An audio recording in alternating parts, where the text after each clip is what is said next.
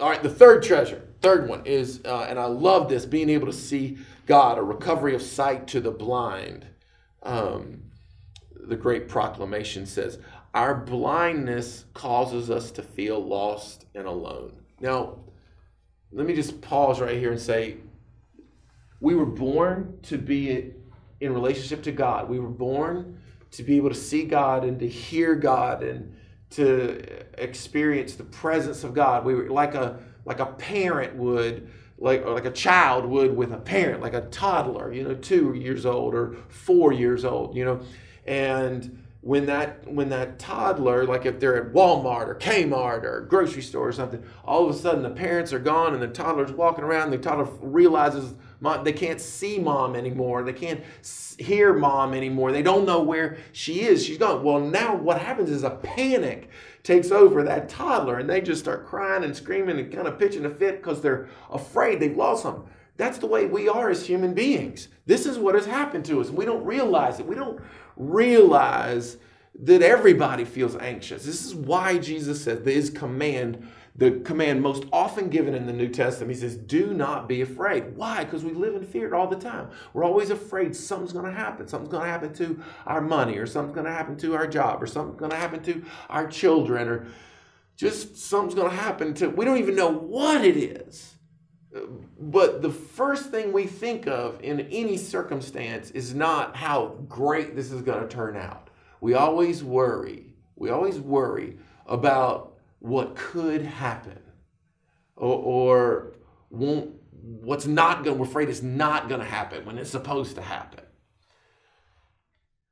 It's because we can't see God anymore, and we feel lost, and we feel alone, and we feel like it's all up to us somehow, and we know we can't control anything in the world, really.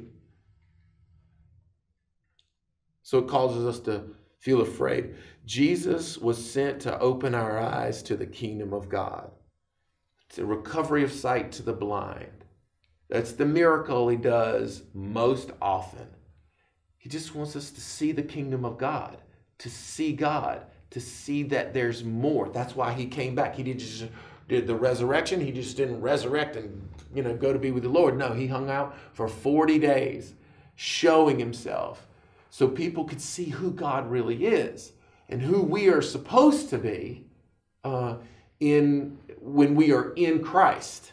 Right? So we see the resurrected Jesus, and now we know there's life on the other side. And so we don't have to panic about this world and how things are going to turn out for us.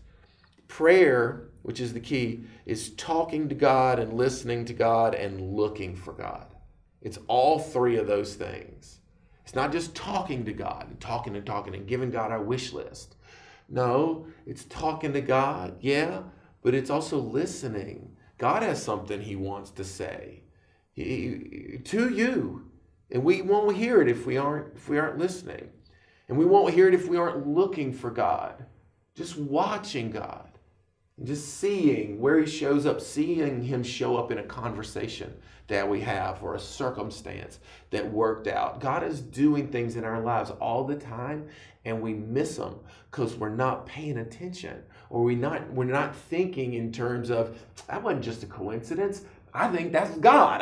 I think that's actually God that's doing that. It just didn't work out somehow simultaneously with my prayer. No, that's a prayer that's being answered by God. And our failure to really see that, I think, causes us more relational problems with God than probably just about anything. I think it's where we get really confused. The key to seeing God is prayer.